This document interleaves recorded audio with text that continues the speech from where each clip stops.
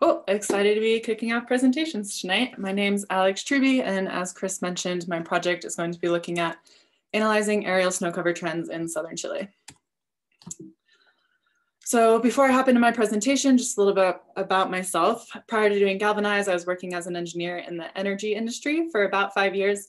I finished up a master's in water engineering December of 19, and my goal in doing Galvanize is to approach water and environmental problems through the lens of data science.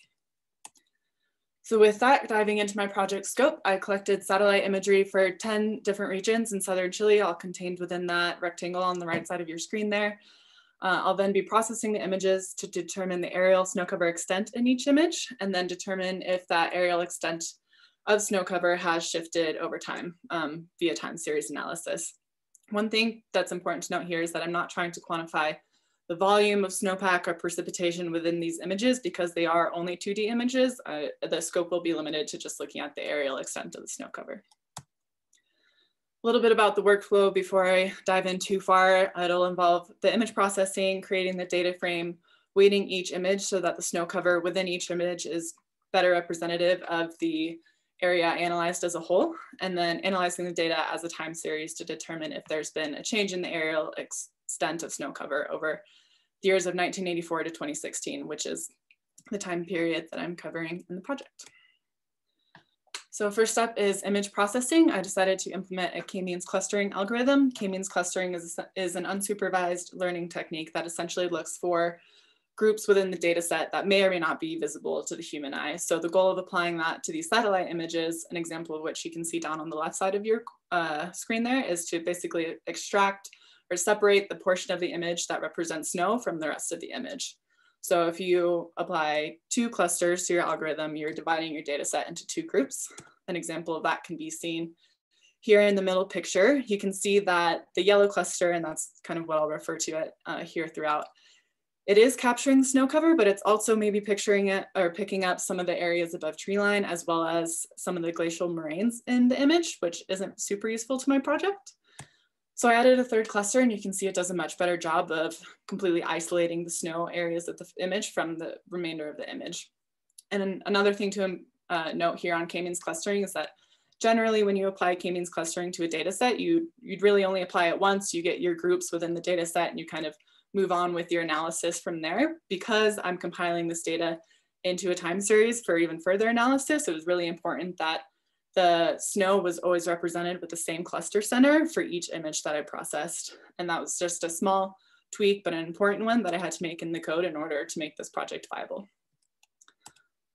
So again, looking at the data in more of a time series format, this represents the weighted aerial snow covers.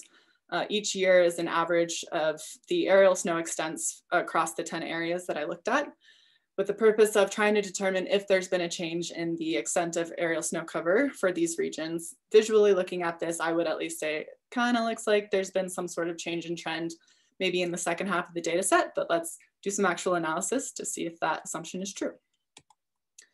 So I implemented a change point detection method called binary segmentation, which is essentially scanning the data set to see if there's a point in time for which the means before and after that point are different than the means of the data set as a whole. And I found that, yes, there is a point for which that's true, and it looks like about 2004.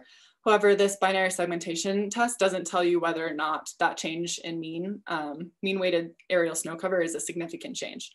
So I followed that up with a separate hypothesis test looking at the means before and after that change point, and found that I could not conclude that there was a significant difference between the means before and after 2004, which tells me that I can't confidently say that the snow cover for these areas is either increasing or decreasing consistently over time. So in summary, I applied k-means clustering to extract the snow cover from over 300 images, found that there was indeed a shift in aerial snow extent occurring in about 2004 via that binary segmentation change point detection method I just covered. And then following that up with a separate hypothesis test, although there was a shift, it was not a significant shift. And that's likely due to the fact that we really were limited to 30 years of data, just because the satellite imagery prior to 1980s wasn't super great.